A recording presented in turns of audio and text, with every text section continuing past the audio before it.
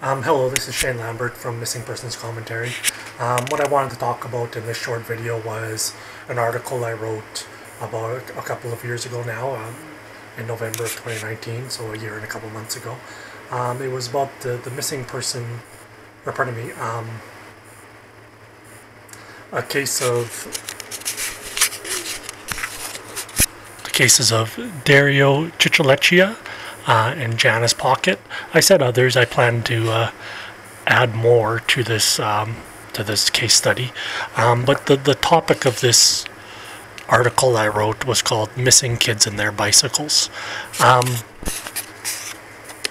What I looked at in this article is I watched an episode of Forensic Files where a child murderer had kidnapped the child and he had been apprehended. After being apprehended, he admitted that he was attracted to, he found the child because the child left his bike by the road and then went into a secluded area, and this child predator saw the bike and followed the child. Now that was interesting to me, because we're talking about the child predator here, who's revealing how his thoughts worked.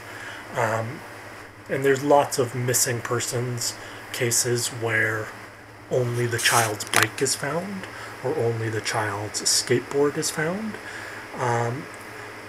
My thoughts before I heard him talk, the child predator, I do forget his name at the moment, but my thoughts with missing persons where a child went missing and they only found the bike was that the child went on a walk into the forest and met somebody who harmed her there.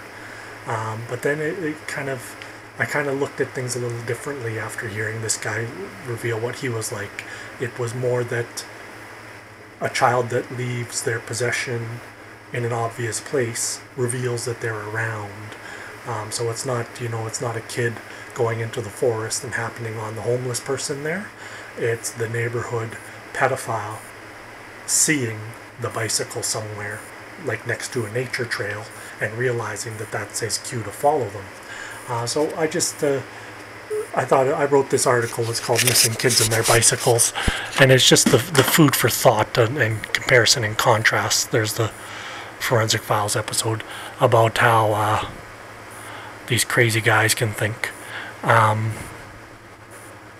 You might want to read it if you're interested in amateur investigation and missing persons cases.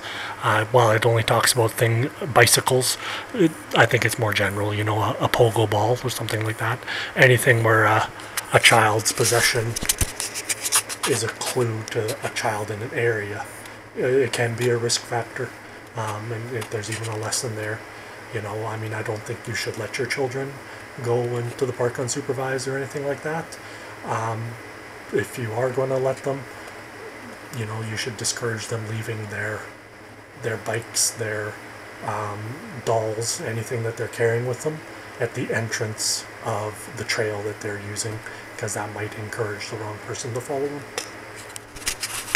So just if you want to read this, you can just search for Missing Persons Commentary, Missing Kids and Their Bicycles. There's some keywords, and there's me, the author.